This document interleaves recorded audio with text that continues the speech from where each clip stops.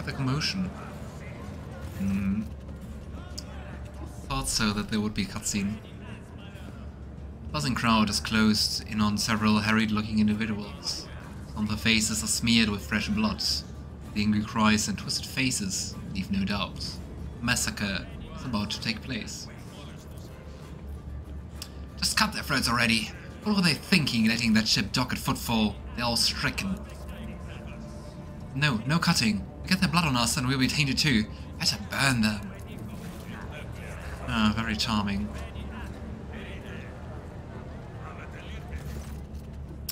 Be quiet, you scoundrel. Priest, clad in a simple black raiment, cut through the crowd like a void ship crossing the sky. You dare pass judgment on others? What arrogance to think you have the right. Isn't that basically what church always does? Or religion? Well, Argenta starts at the sight of the elderly priest. That Reverend Hieronymus. I'm surprised he decided to intervene in street squabble.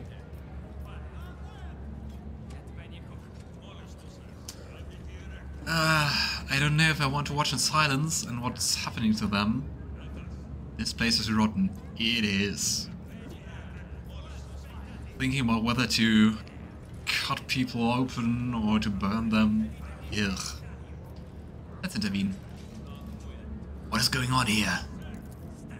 Several dozen gazes bore into you. And who are you supposed to be? Now we could out ourselves. I am an envoy of the Von Valencius dynasty. You come from Lady Theodora. Rebel rousers bow his head respectfully. Pardon me, noble sir. Ah, great. We were just, rooting out heresy here. These scrawny ones, they're from a ship that came from the bowels of the Koronus Expanse. They've got plague there, and mutants. Now they're spreading the rot everywhere, the taint. They're all... Silence. You must be completely out of your minds. Band of woefully dim-witted reprobates who think themselves bringers of justice. Who are you to pass judgment on anyone? All you ought to be doing is suffering and repenting till the end of your days.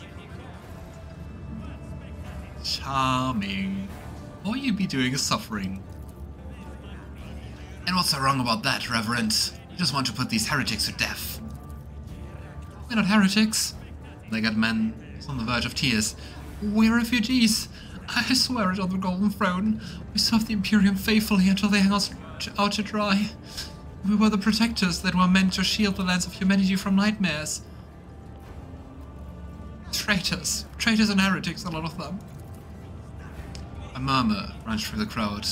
People gawk at you, the priest, the wretched group, huddling in the center.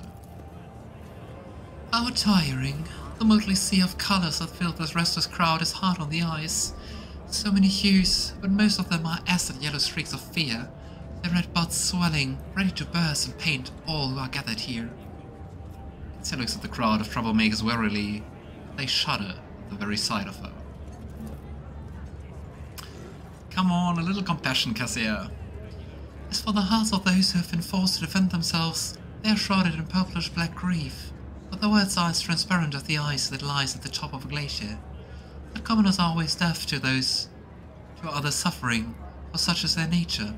Interfering in their affairs is hardly worthy of you or me, Edward.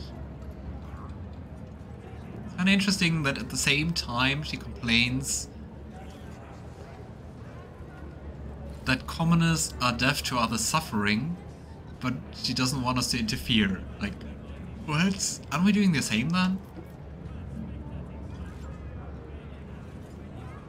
And given that we have to do stuff, I guess the priest wouldn't really do anything by himself.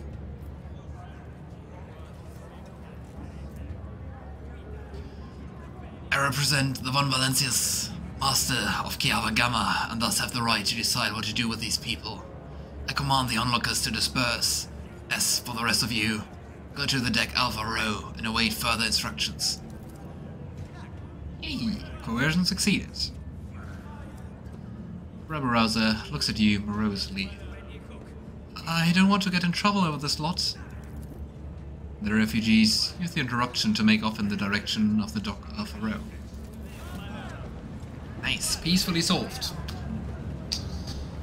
$20. The priest is going to complain. The arrogance and self-righteousness of a malefactor. The priest shakes his head disapprovingly.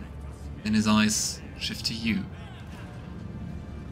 But so basically, you judge people by saying no one can judge anyone. So you can judge people. Is that Drusian in a nutshell? I am Reverend Hieronymus Dolorso, head of the Drusian mission here on Footfall. But thank you for stopping in. Please, see me when you have the time. We can talk then. Okay, he disapproves, but he thanks us. Okay. I take it, I guess. A walking contradiction.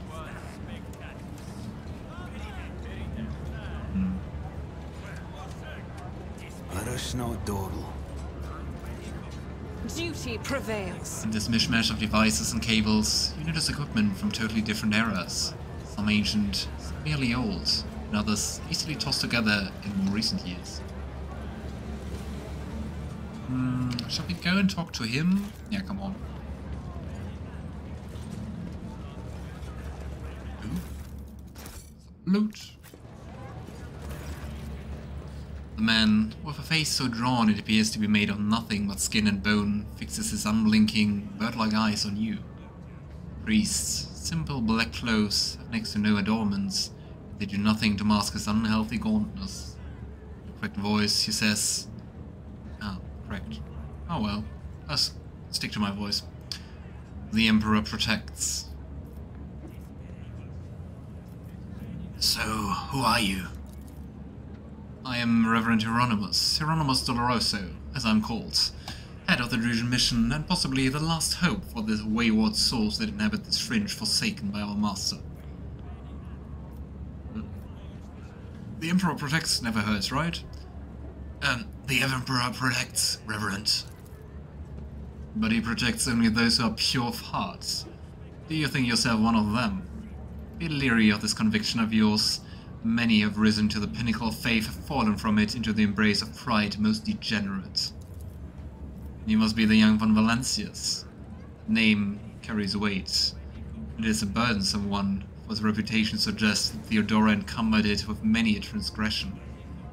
I wonder, will you seek to shed them, or will you carry them onwards, picking them along the way like ripe fruit and savouring their sweet poison? For a guy telling not to judge people, he's judgment personified. I've heard many exalt deeds of your intellect and call your wisdom a gift from the Emperor himself. Fools. Do they not know that the seeds of heresy sprout quickest in an enlightened mind? Understanding only erodes the will to act.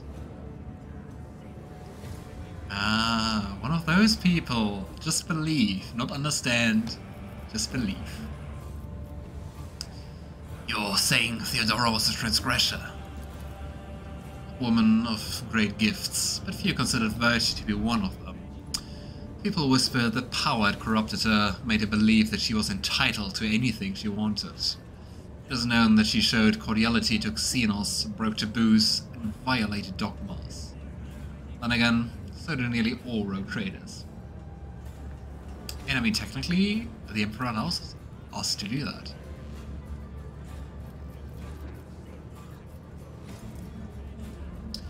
You know, rogue traders are the Emperor's anointed. I act at his command, as evidenced by signature on my warrant. And did he grant it to you personally? Well, the Emperor has entrusted his servants with the future of humanity.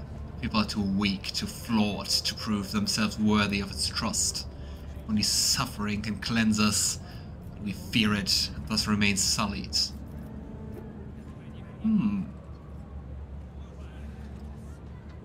Oh, fun. What a nice god who wants you just to suffer to be worthy. Oh well. Am I sounding too heretical? I guess so. How do you know who I am? The Emperor has blessed me with acute hearing. The people did the rest. How many members of your crew do you think came to confess the moment they arrived in port? How long do you suppose it took me to piece together the truth from their words? Awareness succeeded. The priest's voice is rasping and harsh. He still managed to pick up a strange change in tone. There's something hidden behind the shift in speech, something that he did not consider necessary to explain.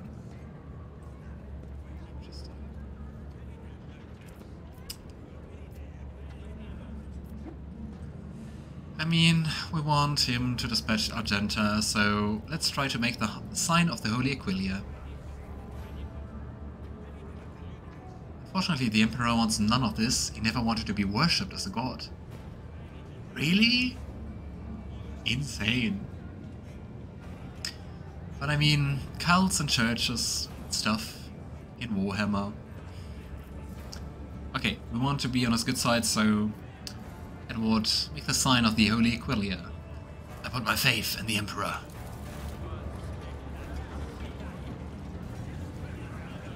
It seemed to have worked. With a chance of 100%.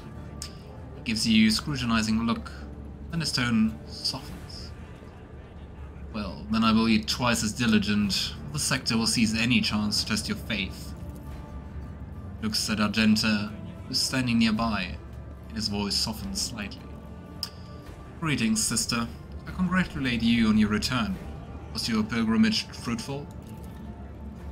It was. Reverend, let it be known to you that Theodora von Valencia's ship was attacked by the servants of an arch-enemy who peeled the heart of any righteous soul, she says, nearly hissing with fury. And not all of them met a fitting end. Some fled, and more than that, their blasphemous words clearly pointed to this attack being part of a larger design. Reverend Hieronymus, I wish to join the esteemed rogue trader's crew and help protect the von Valencia's dynasty from the forces of the arch-enemy. I'm divesting myself of the responsibility of guarding the Footfall reliquary. Nice. Despite our iconoclastic behavior. Believes in the imperial truth, which is in technology, cultural and economic advancement, and the complete abolishing of all religions. The Emperor. What irony that there's a huge church about him. Great. But I mean, the church must have started while he was still alive, right? Or not?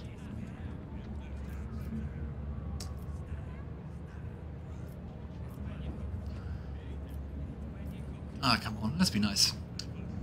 Sister Argenta stood by my side during the assault on the ship, and I could use her assistance going forward. Hieronymus nods and thoughts. Follow the call of your soul, sister. The Footfall reliquary will be preserved even without your contribution, as it was in all these years preceding your arrival. Very nice. Hieronymus smiles sadly. I know what it is that calls you to follow the rogue trader, Sister Argenta. You see, combat, what helps you to forget how hollow and worthless our lives truly are. It offers the illusion of meaning. Perhaps you will relinquish this illusion one day, or perhaps you will die before the day comes. Regardless, I wish you luck on your new path. What a happy dude.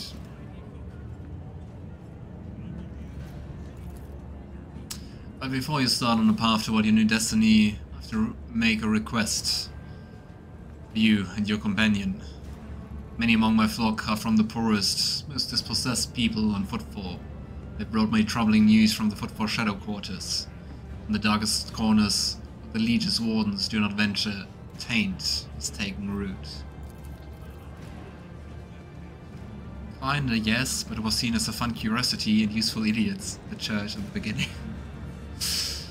It really starts to bloom during the Horus heresy. Ah, okay. Oh boy. Footfall is consumed by profanity, but even here, true heresy serving the arch-enemy is a rarity. The cultists who now dwell in the shadow quarters make their abodes with a sun inscribed in blue and gold, perform strange rituals in a secret location. The weak find solace in believing these reports to be rumors, but I well know that evil lurks all around us, and I wish to see retribution. Well, I gotta say, I come across heresy surprisingly often these days. Indeed. Dark times are upon us, and and wretched souls grow ever more eager to embrace heresy. Both on Footfall and elsewhere, foul buds are coming into bloom. Troubling news is arriving from many planets. There are whispers of wicked things taking place on Kiava Gamma. There was recently a transport ship by the name of Navigator, teeming with refugees who arrived on Footfall from Winterscale's realm. And their world was stricken with blasphemous sedition, and such was its severity that they had to flee to save themselves.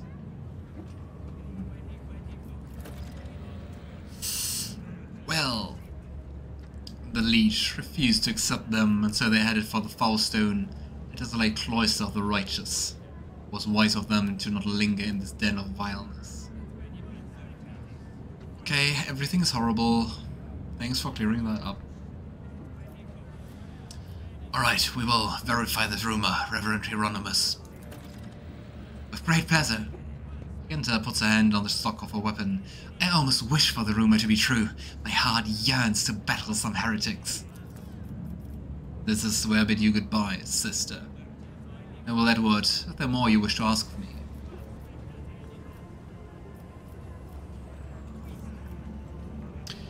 So, is it true that the pirate Dens Bellardo was your parishioner and that he endowed the Druidians with donations? It is. For the course of his life, that reprobate had burdened his soul with many vile and egregious acts. Egregious acts. His confessions were akin to a grand catechism, listening humankind's imminent vices and enormities. It was all the more painful for him to realize that of all the heinous acts he committed, not one had been forgotten by the Emperor. Dens Bellardo was afraid of death, and that which would await him after. He hoped to atone for his misdeeds, yearned to convince, not the Emperor, than himself at least, that he'd been more a conscious speck of malignant mold his entire life. Oh. That's why Repenitance, at the beginning it was hopeful, and at the very end it was scared. You know, everyone deserves a chance of redemption. And it is true for miscreants above all others. The greater the transgression, the more miraculous and wondrous the repentance.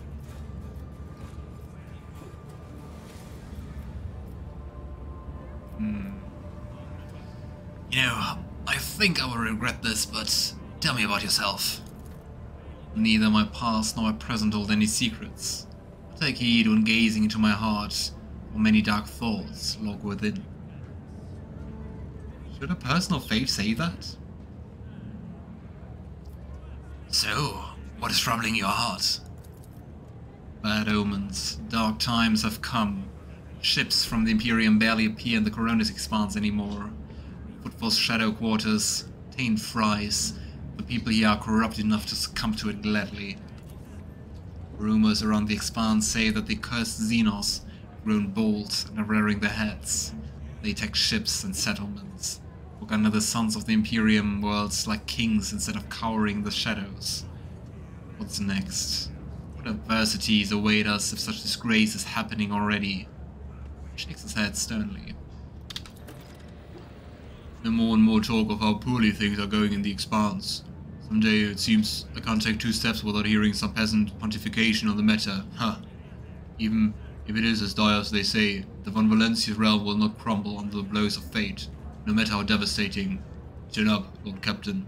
There's no time to lose heart and lament your lot. Not only is your hope false, it is also dangerous. Among his servants, there have been people of great integrity who sully themselves with their attempts to rise above the rest. So, don't hope, just despair? So, who were you in the past? Wretched fiend. Blinded by my ambitions, I served in my home planet's Adeptus Administratum division. Was a shrewd and sly bureaucrat, and soared to great heights, to the very chair of prefect. 30 years, I turned my home from a withered fringe colony into prosperous worlds. Our wealth grew as we bloomed. The bloom was a veneer for rot. Opulence had depraved us, and luxury has seduced us with its sordid promises. Planet's denizens no longer wished to pray or work. They only sought entertainment and dangerous philosophies. 1,000 vile heresies and a million appalling vices bred on my world like molds on a Nutriball.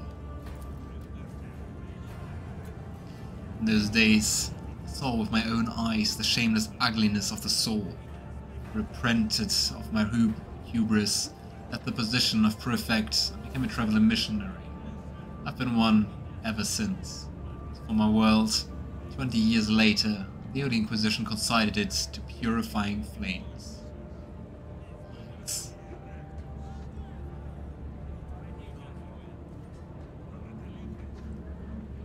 Come on, let's be heretical and say what Edward was thinking. So now that you're sated with baseness, you think you can lecture people? He nods calmly. You are quite right. I'm a wicked, irredeemable scoundrel. Shall we embrace, brother?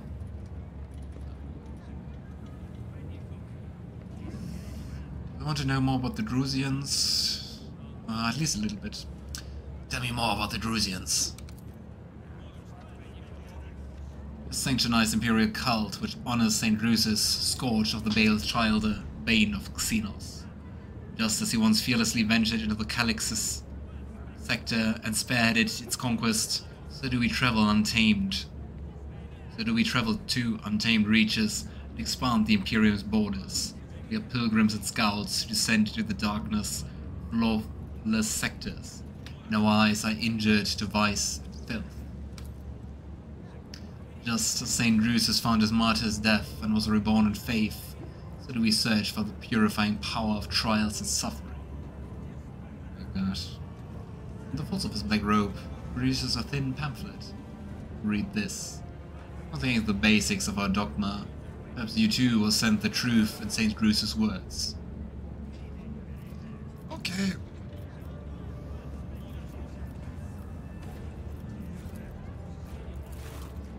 The Emperor protects. Okay. Before looking at the Shadow Quarters, I think we should go to the Liege's Palace.